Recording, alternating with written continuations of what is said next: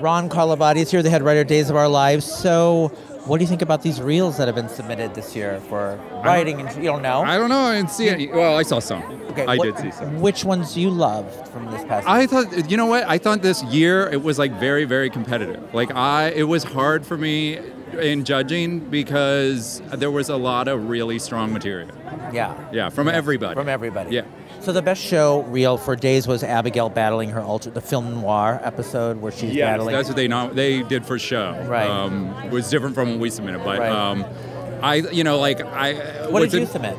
We submitted. I think it was one of the Marlena's wedding episodes where I think Kristen was unmasked and the teeth went flying, and that was so great. I think another one when Marlena was dying in the hospital and people were gathered. So it was like funny and emotional. Those were great. Yeah. We went a different way. They did like the film noir was more technical stuff, showing off their production skills.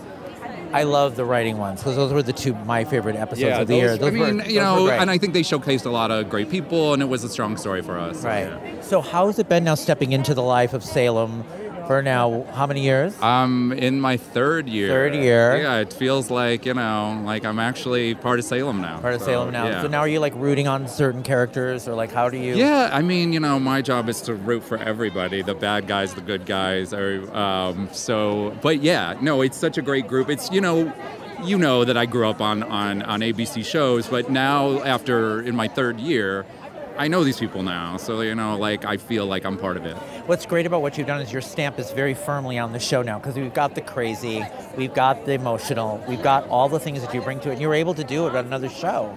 Yeah, that's pretty hard to do. It's been really fun because I've only had the experience of stepping into a show that I knew.